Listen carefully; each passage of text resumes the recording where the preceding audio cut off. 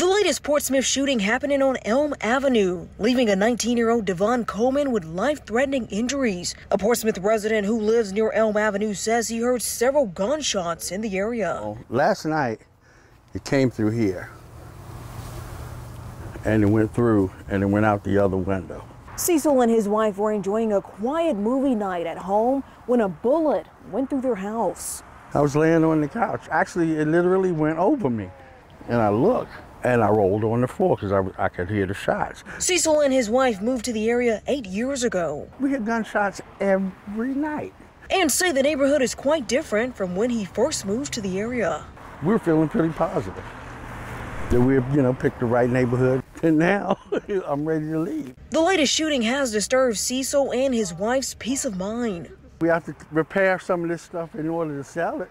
If I could leave tomorrow, I would. Police are still looking for a suspect and a black van that may have been involved. And anyone that actually know me and my wife, know that we don't mess with anyone.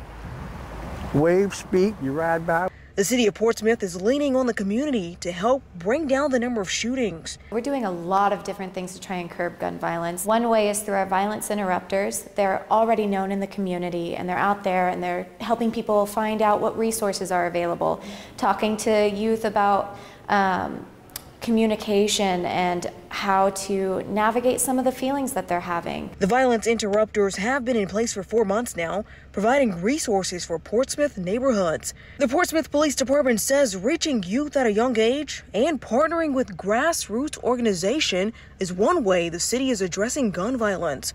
In Portsmouth, Leandra Head, News 3.